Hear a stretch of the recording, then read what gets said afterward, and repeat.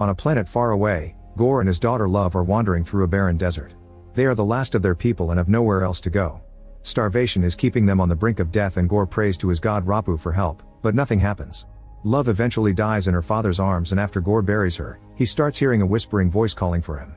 Gorr follows the voice until he finds an oasis filled with fresh water, but he also accidentally trips and cuts his hand on a sword. Then he sees a bunch of fruit and immediately begins eating desperately until he's scolded by his god Rapu, who is just hanging around. Gorr tells him that the land has been destroyed but his belief never wavered, so he expects the promised eternal reward. However, Rapu laughs at him, saying there was never a reward for the underdogs. He's currently celebrating killing the latest wielder of the Necrosword, a cursed blade capable of killing gods. Rapu doesn't care about all the followers who died for him, saying suffering for him is their purpose and that he can get more later. Furious, Gorr renounces his god, causing Rapu to begin strangling him. Suddenly the Necrosword raises into Gorr's hand and shows him the steps to acquire great power, insisting he must kill all the gods. Gorr lets the curse take over his body and kills Rapu, swearing he'll kill the rest of the gods too. On planet Indigar, Korg tells a group of aliens the story of Thor, the god of thunder. He was raised as a warrior since he was a baby and became a legendary hero, saving the world many times and having countless lovers through the years. His true love was a woman from Earth called Jane, who broke up with him years ago. Afterward Thor lost his whole family, his mighty hammer Mjolnir, and even his homeland Asgard. Depression hit him hard and he lost his god physique, but after gaining a new weapon called Stormbreaker, he joined a group of heroes known as the Guardians of the Galaxy and started to travel with them around the universe to go on wacky adventures together.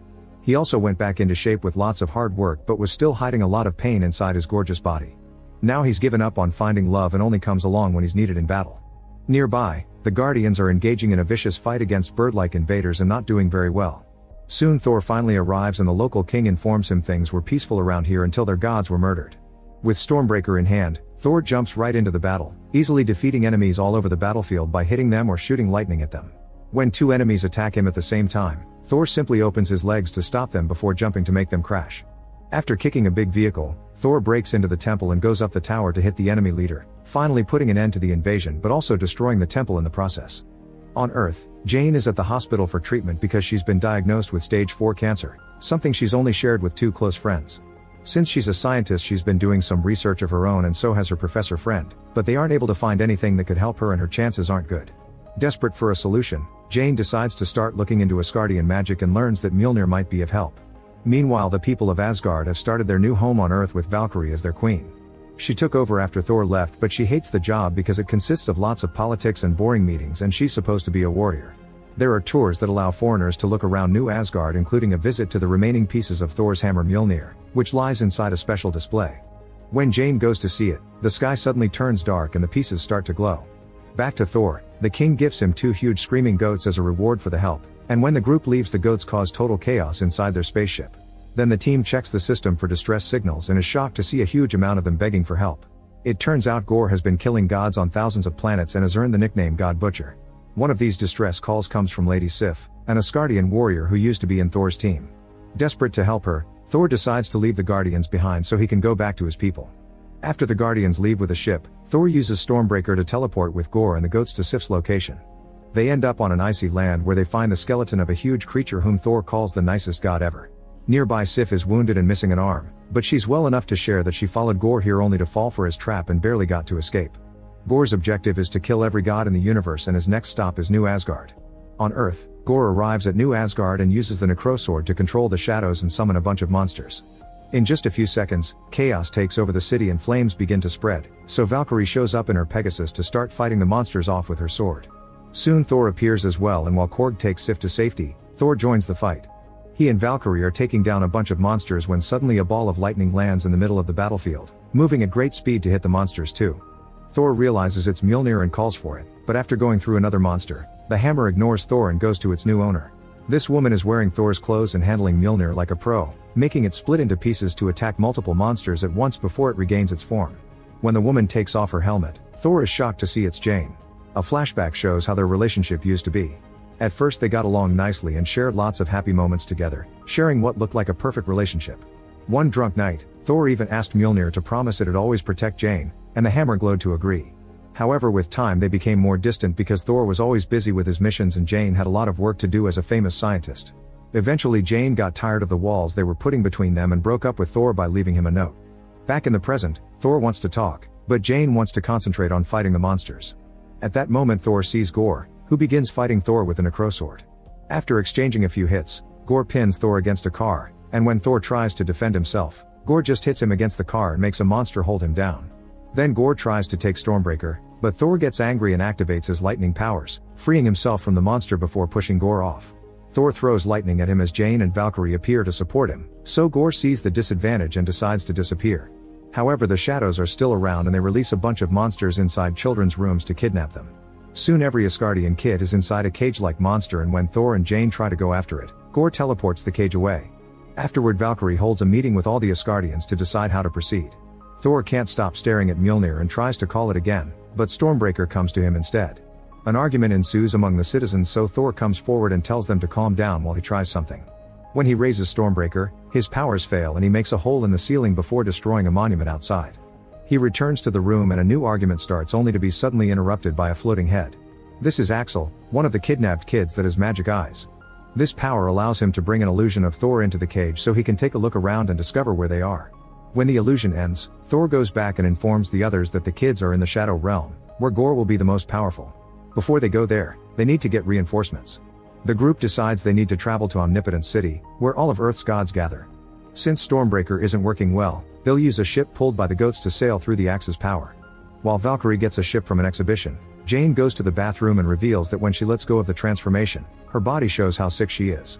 Her reflection makes her remember how her own mother died in the hospital too, and it makes her so angry that she uses Mjolnir to destroy the sink. Meanwhile, Axel tries to tell the other kids stories of Thor so they won't be afraid. Gorr interrupts them to scare them by killing a small monster, and when Axel says Thor will save them, Gorr reveals that's exactly what he wants. Sometime later, the team makes it to Omnipotence City and puts on some disguises to blend in with the crowd. There are lots of amazing gods around, but the one making a grand entrance is Zeus, whom Thor calls his inspiration. After doing some fancy tricks with his thunderbolt, Zeus proves to be a jerk because instead of discussing important matters, he wants to plan naughty parties and see which god got the most sacrifices from their people. It doesn't seem like they can trust him, so the team begins arguing over how to proceed, but Zeus hears them and calls Thor to the central stage.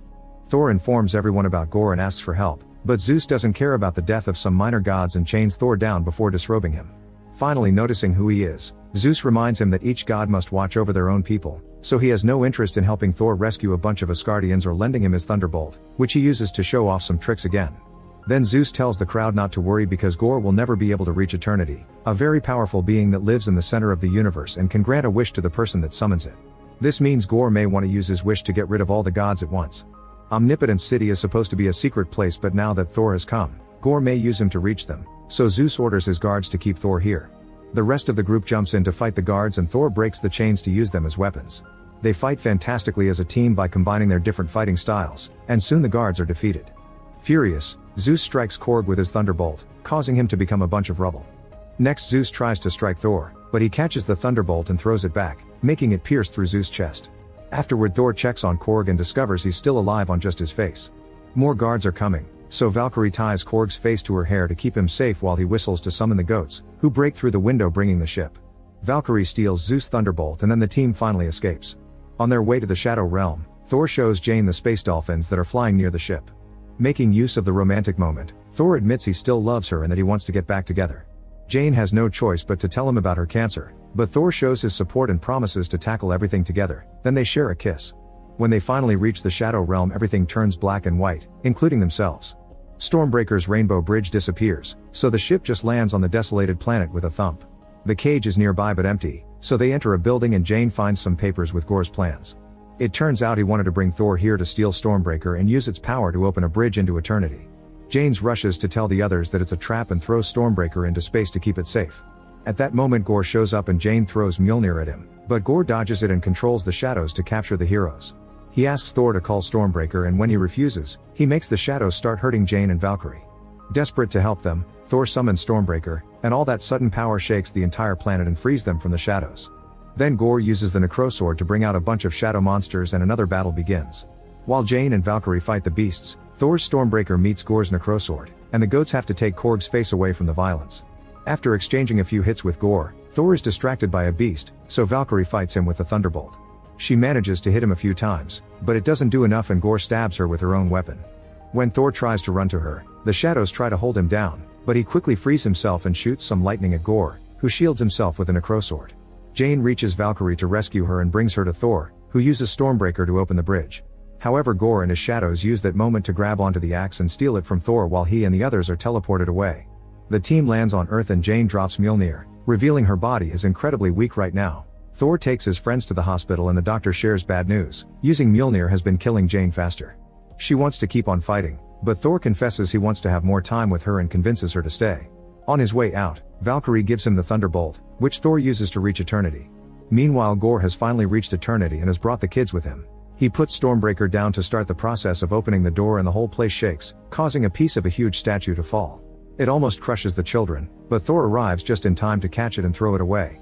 As soon as Gorr sees him, he uses the necrosword to start summoning monsters, so Thor gathers the children and tells them to grab any object they can find to use as a weapon. Then, using the Thunderbolt, he shares his power with all the kids so they can help him fight. A fierce battle begins as the kids clash against the monsters, fighting with all their might to prove they are worthy Asgardians. As monsters fall all over the place and the children keep them busy, Thor goes after Gorr, keeping up with him until Gorr takes the Thunderbolt to throw it away. Thor must continue fighting hand to hand and Mjolnir senses this on Earth, so it appears in front of Jane. Soon Gorr overpowers Thor and almost stabs him, so Thor has to stop Necrosword with his hands. At that moment Jane arrives on Valkyrie's Pegasus and throws Mjolnir at Gorr to get him off her boyfriend. Thor uses the chance to retrieve the Thunderbolt, and now he and Jane can fight Gorr together. However, Jane notices that the door is about to open, so she sends Thor to retrieve Stormbreaker while she fights Gorr and the kids continue to destroy the monsters. The shadows are holding onto Stormbreaker pretty tightly, so Thor has to start hitting them with the Thunderbolt. At first Gorr seems to be overpowering Jane, but she makes a jump to attack with Mjolnir and creates some cracks in the Necrosword.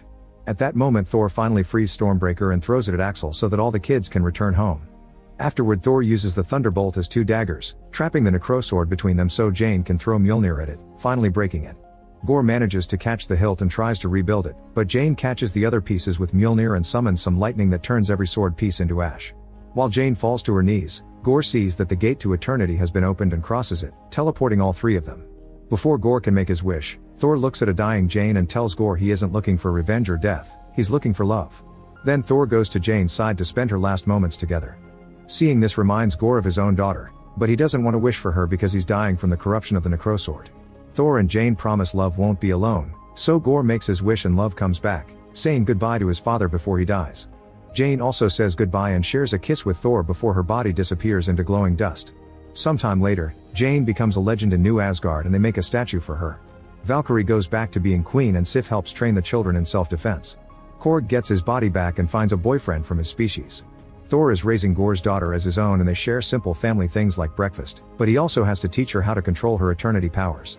They often go adventuring with Thor using Mjolnir and Love using Stormbreaker so they can fight together and help people in need. As they travel the universe together, they become known as Love and Thunder.